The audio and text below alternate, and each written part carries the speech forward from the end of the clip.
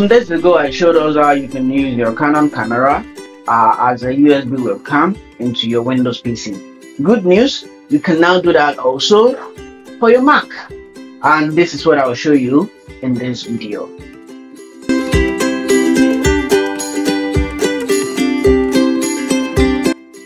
If you didn't get the video where I did the USB webcam on the Windows thing, you can check the card above or the link in the description below for how to get to do that. So let's get right to it.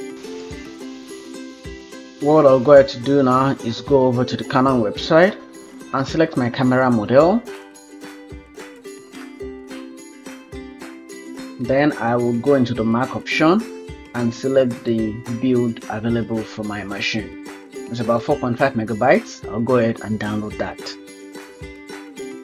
It will load the setup on my system, and I'll go ahead to go to my downloads folder and open that.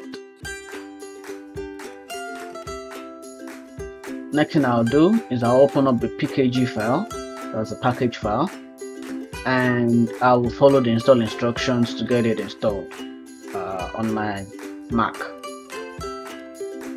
I'll just follow through the process. Now it will ask me to close Firefox, which is okay. I'll just go ahead and quit Firefox and finish the installation process. After the installation is done, it will ask me to restart my Mac, so I'll just go ahead and do that. Now it's done installing and I've restarted my system. I'll go ahead and change the settings in my conferencing software. I'll go into settings, anti-devices, and then all I need to do is select my EOS webcam utility beta from the list.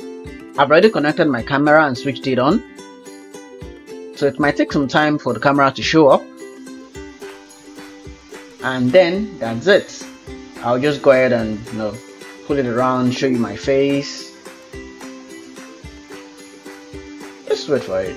But while you wait, you can go ahead and subscribe to this channel and like this video for your friends. So that's my face, that's me, and I can go ahead and use this just as normally as I would if I was to do my conferencing on a normal day. Let me show you how I now use this in my streaming software. I'll go ahead and open OBS.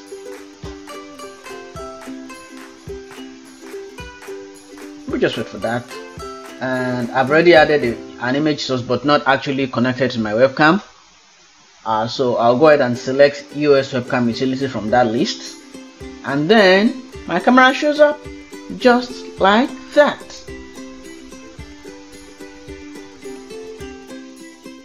I can go ahead and resize it and do anything I want to do concerning that. I can zoom in, I can zoom out. You can see how happy I am. And what I need to do is actually set the highest resolution possible. Currently this is not at 1080p, but it's still manageable, it's still very much usable. So I think I'll just go ahead and click on OK. I can resize that to fit my window. So I'll scale this to 1920 by 1080, and I can start using this just as I normally would on a normal day to perform my streams. You can see that's me setting up on my Mac. Don't mind all the frame drop thing, it's something I need to fix. Alright, so that's it pretty much. Thank you.